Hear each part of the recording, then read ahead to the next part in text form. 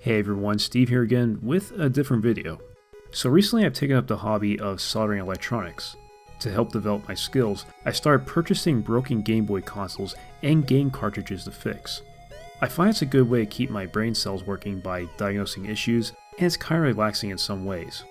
After I fix them, if a cartridge doesn't keep my interest, I usually resell it or give it away. There's some I can't sell due to an issue that won't be favorable to the next owner. An example of this is the cartridge presented. This is a Teenage Mutant Ninja Turtles Fall of the Foot Clan cartridge from 1990. When I received it, the cartridge body was discolored due to the plastics of that time period, pieces of the shell missing with large cracks, and the label was worn and hardly recognizable. Luckily, the cartridge worked after I cleaned its pins with isopropyl alcohol and an eraser.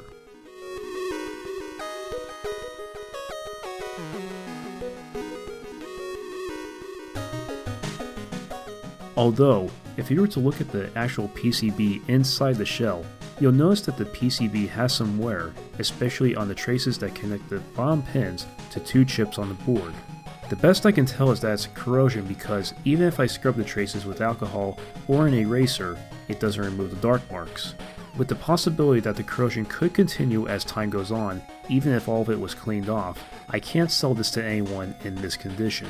On the plus side, I have a fondness for the old TMNT cartoons, so I decided to fix up the board, give it a new shell, and keep it for myself. Here, you'll see me document my process in case anyone else gets into a situation close to this. So, let's get started. My plan was to scrape away the corrosion on the front traces somehow. Before I went ahead to try something, I took a multimeter and a pen and paper to find out where the corroded traces traveled in the event I damaged something and would have to make jumper wires. My first idea was to use a fiberglass scratch pen to see if I could scrape the dark spots without having to scrape deep into the PCB's protective coating. I tried this for a good 5 to 10 minutes without any noticeable improvement. I only noticed fiberglass shards piling up, so that failed. After cleaning the fiberglass shards up, my other idea was using a hobbyist knife I had lying around. I'm sure an X-Acto knife or carpenter's knife would have worked as well. Basically, with as little pressure as possible, I scraped away the dark marks on a trace until I got to exposed copper. I repeated the same process on the rest of the traces until I couldn't see any dark marks anymore.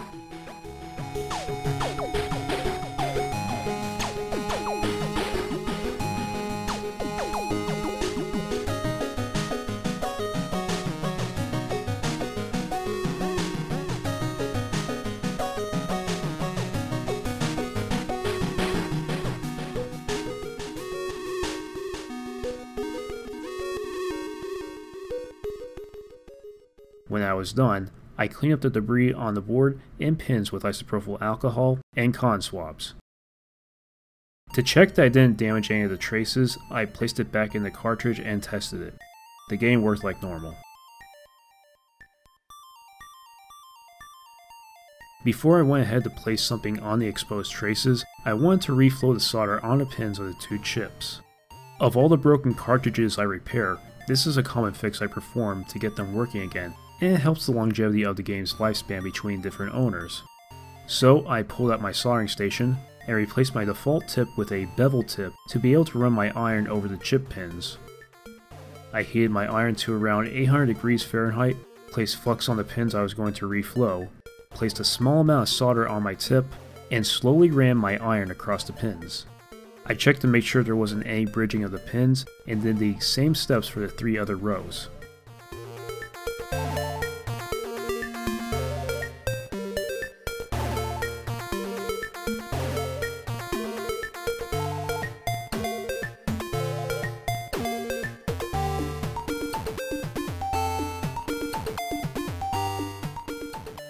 When I was done soldering, I took some isopropyl alcohol and cotton swabs to remove the leftover flux on the board.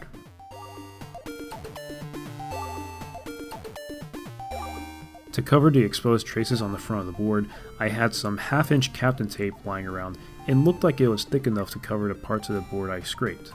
I've seen other people use nail polish or electrical tape, but this is what I had at the time and it does the job. If you use tape, make sure to cut a hole for the screw opening in the cartridge shell.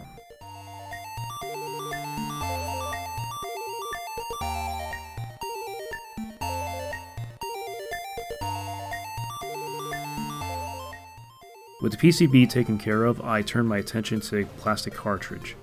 I thought about fixing the plastic with putty and retrobrining it to get the original color back, but with the case already being in a brittle condition, I abandoned the idea. Instead, I found on eBay a seller who sells clean, second-hand shells. For the new label, I found a website called RetroGameCases.com that prints reproduction stickers and ordered a TMNT label. I placed the sticker on the cartridge by folding the top part over and lining it up with the indents of the shell.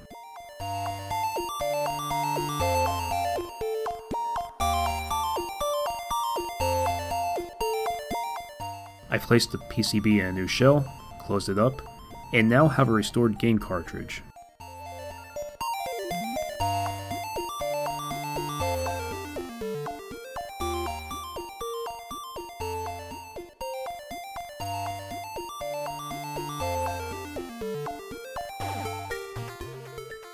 Hopefully this video shows that it isn't too difficult to try restoring electronics, depending on the circumstances. I'm not the brightest person out there, but if I can acquire the skills to pull this off, everyone else can do the same. If anyone is interested in soldering, I'll post in the description the videos that help me get started. So, that'll do it for me. This is Steve signing off, and thanks for watching.